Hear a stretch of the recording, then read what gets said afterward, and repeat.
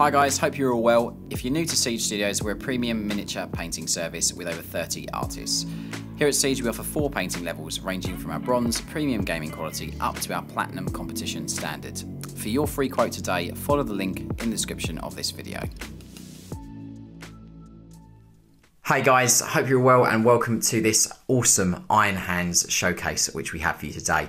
We've got an incredible Iron Hands force for you to check out. This has all been painted by Dave, one of the artists here at Siege, and wherever better place to start than the characters like we normally do. So let's have a look at these awesome 4 characters. We've got 2 Primaris and 2 Firstborn characters to look at, which is really nice. We've got 2 Lieutenants, 1 Primaris, 1 Firstborn. We've got a Primaris Captain, and then we've got a Firstborn Librarian, which is really cool. So let's have a look at these, the Firstborn to start off with.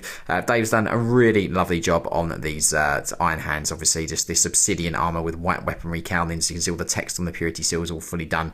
A really nice execution across this force, and just a really nice use of colors to sort of add details, like for example the screens and bits and bobs here, which are really cool. So that's just this awesome Firstborn Lieutenant. This has got a magnetized backpack as well, as I believe our client also has some jump packs in this commission as well. So we've got some jump packs that can be added to these guys, just so that there's sort of tactical flexibility on the tabletop.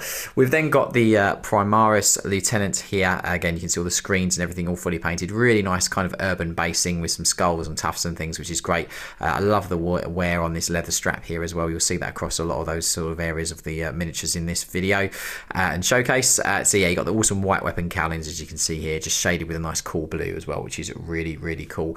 So that's just this awesome Primaris Lieutenant to start off with. Then we'll jump across and have a look at the Firstborn Librarian in that sort of blue armor that you'd expect. Again, a really awesome miniature. I love the use of green on the grenade and like pipes and cables and things, which is really cool. He also has a magnetized backpack for a jump pack as well, as per our client request. Again, really nice model. I love the sort of black and blue combo with the arms and then the silver hands and everything. It just works extremely well. And then we have this Primaris Captain with this really cool blended red blade, which I do really like. You've got iron written there on the bolter, all the text on the purity seals and things you'd expect. A nice subtle amount of texture there on the cloth and the inner lining of the cloth, and also on the back here you've got a lot of texture just painted onto that cloth as well, which is really nice. So that's this awesome Iron Hands Captain to finish off the 4 characters from this force.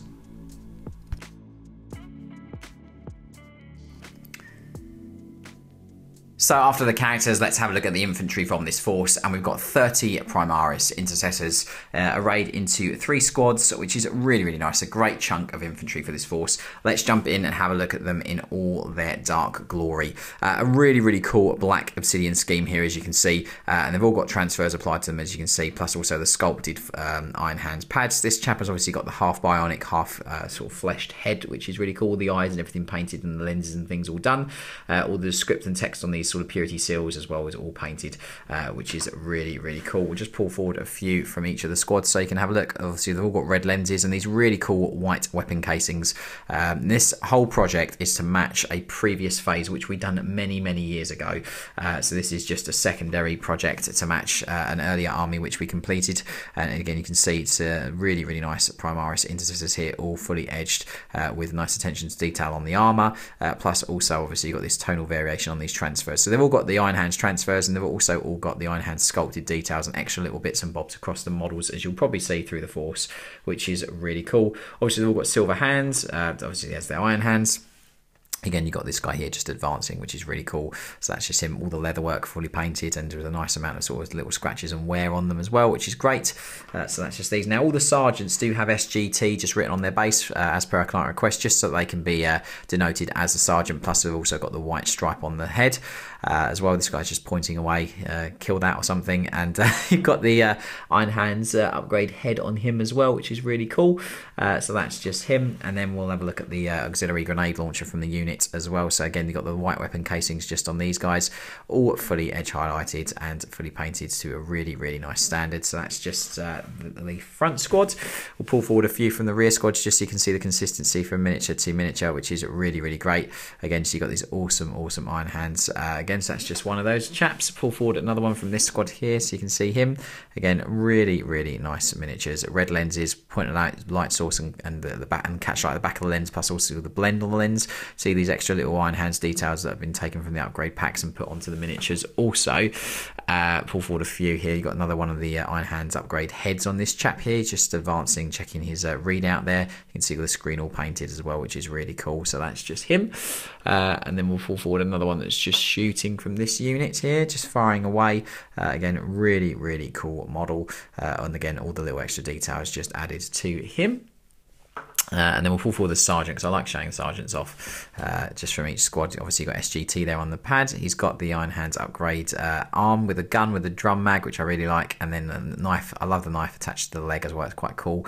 Plus also the Iron Hands upgrade head on him. And then we'll jump across to the final squad over here. Again, grab the sergeant first. SGT just written on the pad rim there, as you can see. Again, little upgrades from the Iron Hands upgrade pack just added to the models to add that Iron Hands narrative to these models. And again, you've got this guy just shooting here with another one of those cool pads. A little few Iron Hands upgrade parts just scattered onto these guys also. We'll have a look at the another chap here with a grenade launcher, as you can see, just advancing, firing away. Again, all the sort of purity seals and text and everything all fully done on those. Leather with a nice amount of scuffing just to show age. Plus also you've got these sculpted Iron Hands pads that are on these guys. And that's this awesome set of intercessors for this Iron Hands force. There's loads of models coming up, guys, so get ready for them.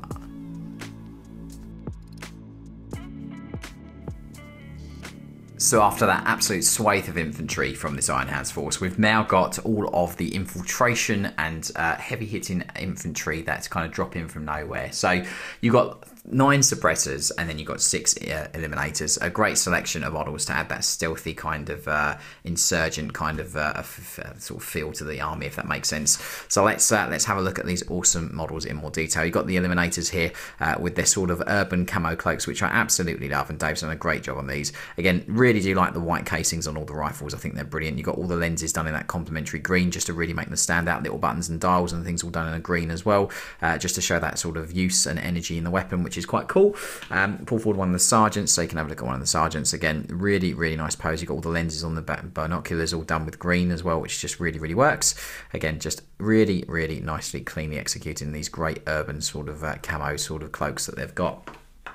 Pull forward the next one from that squad of 3. Again, here you can see just really, really cleanly executed, all fully edged, fully highlighted with nice application of details, like for example the text on the purity seals and some transfers and things, which is great. We'll jump across the other squad here. You've got a guy just with his sidearm, which is really cool, just eliminating someone really, really silently close at hand, which is great. So that's him. And then we'll just jump across and have a look at the other shooting chap here. Again, really, really nicely done with all the sort of camo cloaks and everything that they've got. Just lovely and cleanly painted. And then the other sergeant, so pull him forward so you can have a look. He's obviously just checking a location out, or a victim, or making sure that one of his brothers has done what he should be doing and just eliminated the enemy target. And then we're going to have a look at the suppressors, and obviously there's 9 of them. Lots and lots of firepower in this force. Again, really, really awesome models, all done super cleanly, all fully edge highlighted on all the various areas of armor paneling. Little cables and things done in the green just to really add some extra color to the miniatures. And again, these massive accelerator auto cannons that they've got, just really, really well done. All with transfers, obviously, as you can see here. And again, you've got the lovely transition of just subtle blue towards the bottom of the transfer as well, which I really like. Pull forward one of the sergeants so you can have a look at him. Again, all these sort of bionic parts painted in that really sort of worn silver. Really, really nice sort of palette when it comes to Iron Hands. You don't want to put too many vibrant colours on them. Obviously, I know they've got white gun cases, but just really, really nice sort of dark obsidian sort of black on them. And you may notice, obviously, they've not got the flight stands. We wanted to put them on something a little bit more stable, just so that obviously for transport and for gaming and things. And Dave's done a great job of adding these really sort of damaged and weathered sort of bits of masonry or sort of steel or things like that, just to show that they're sort of got a bit of integration with the bases, which is cool. So this is another one of the eliminators here. You can see all the transfers all fully applied, all the Iron Hand ones as well. And again, they've all got that subtle tonal variation just onto the bottom of the transfers. One of the other sergeants here, just looking in the opposite direction, landed on this rather large kind of I don't know what it is, just some kind of stack of metal or something, just like a like a drum of some sort, I don't know, but yeah, just really cool. And then we'll have a look at this other chap here from the second squad, just firing away, again landing on some sort of tile of metal or something, which is quite cool. So that's just him. And then we've got the final squad, and I want to go through all of them just so you can see for consistency purposes, obviously across the miniatures. Again, all fully edge highlighted. The red lenses on this guy as well just really makes those lenses stand out quite nicely on the miniature, which is great. So that's just this this suppressor, and then we'll have a look at the sergeant from this squad. Again, landing on another piece of large gantry or something, which is quite cool.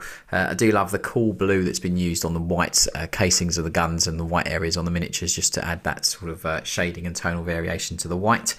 Again, just really, really cleanly executed, and a very nice set of suppressors to add some firepower to this force from infantry. Do hope you like it. We've got some awesome miniatures coming up.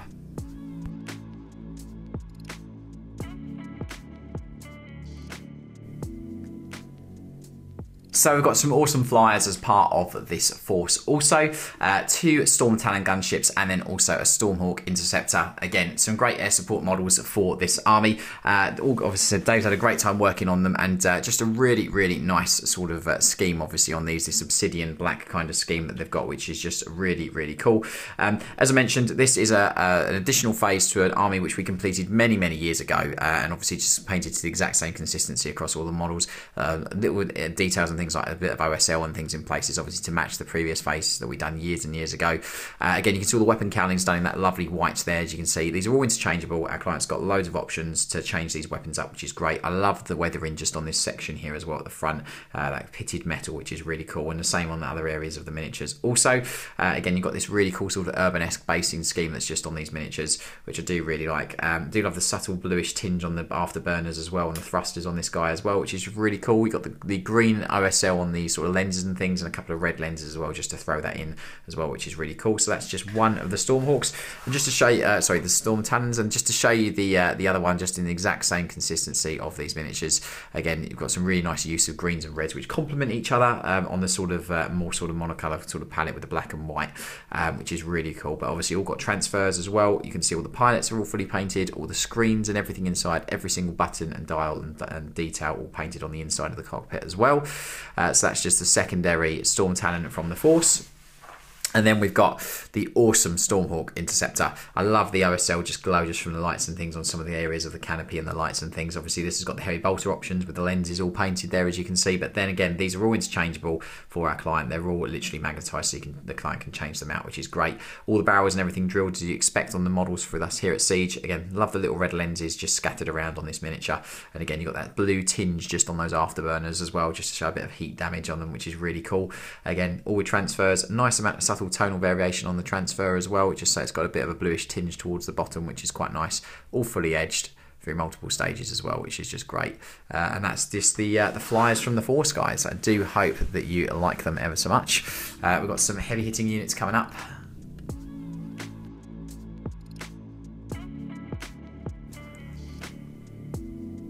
So to finish off this incredible Iron Hands force, which we've absolutely loved working on for our client, we've got 2 really cool models. We have obviously a Repulsor Executioner, and then we have a Mark V Box Dreadnought, which is a really cool model. Nice to see a scattering of firstborn models and also Primaris in this force. So we'll start by having a look at this incredible sort of old school sort of Mortis Dreadnought with the quad las cannons. You do not want to get in this chap's way. He will absolutely annihilate you. Again, Dave's had a great time working on this old Dreadnought, which is really, really cool. You've got Madness written on that scroll there, just on the sarcophagus. All the little lenses all done green and red, just to complement each other, which works quite nice on that very black and white palette. Got subtle sort of bluish glow on some of the coils on the las cannons as well, which is really cool. That's just to match the previous phase we done many, many years ago for our client, which is really nice. You've got subtle glazing and colour on the bottom of these transfers as well, just to obviously add a bit of tonal variation to them, which is really cool. Again, you've got all the Mechanicus symbols and everything all fully painted on this chap also, and a little blue tinge just on that exit vent there on the back of the engine block, which is really cool. And again, you've got this awesome sort of urban basing scheme just on there as well. So that's this awesome Mark V Dreadnought. And then we've got this really cool Primaris Repulsor Executioner. Again, really, really mental OSL on this guy. Just absolutely love it. Just to match the previous phase and what we've done on the client's first phase many years ago. Some really nice OSL effects that our client requested, just to really show off what we can do with them. And again, you've got all the lights and screens and dials all fully painted in on red with point of light source and catch lights and blends on them as well, which is just really, really nice. All fully transferred up here, as you can see. And this is also also fully magnetized, so you can change all the weapon loadouts. Obviously it's got the plasma on there currently, which is really cool, so just get this to focus so you can have a look at this plasma weaponry. Again, Dave's done a great job of highlighting that and doing the OSL as per our client request, which is really, really nice. And then you can just switch that out, and all the other weapons are magged as well, but I'm not going to take them all off for the main sort of battle cannon as well. And you can see that's obviously got the huge screen and lens and everything all on there, all with point of light source, catch lights and everything as well, which is really, really good. So that's just this awesome Primaris Repulsor Executioner and this really cool Firstborn Dreadnought, which I do absolutely love. And yeah, I do hope you've liked this this awesome Iron Hands army, which we've had the pleasure of working on. I know Dave thoroughly enjoyed it. Never forget, the flesh is weak, and I will see you on the next one. Take care.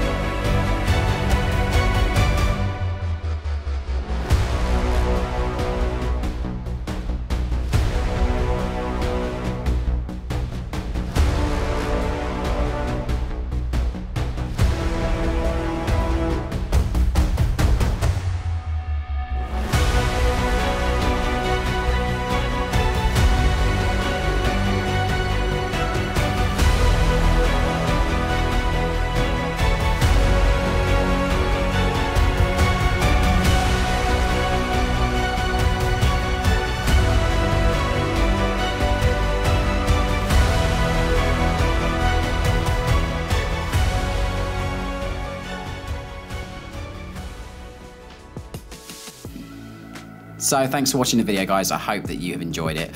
While you're here on YouTube, help us out by subscribing to the Siege channel. We upload at least 3 videos a week, so make sure you hit that bell icon to be notified when a new video is live. To see more, go follow us on our other social media, where you can keep up to date with what we get up to and interact with us. If you're looking to learn from us, we offer online tuition on Patreon and physical classes nationally in the UK. Finally, to get your free quote today, click the link in the description of this video. From all the team here at Siege and myself, a massive thank you for watching the video, and I'll see you on the next one. Take care.